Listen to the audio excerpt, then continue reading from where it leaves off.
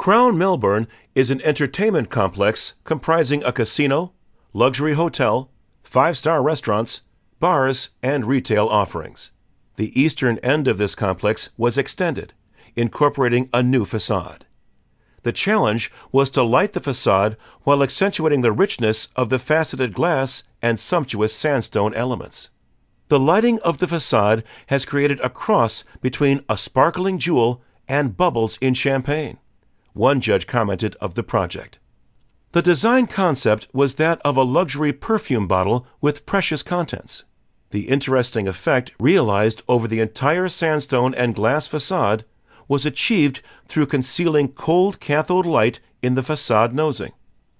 Light is reflected in each of the corrugations of the individual glass panels. The thickness of these panels and the lighting treatment add depth, sparkle, and warmth, enticing patrons with a sense of luxury and sophistication. Full integration of lighting with the architecture results in not only a beautiful façade design, but also acts as branding and signage, another judge praised of the design. If only every project could have this level of lighting integration. The nosing system is designed to avoid any direct view of the light source, yet delivers light to the adjacent glass and sandstone.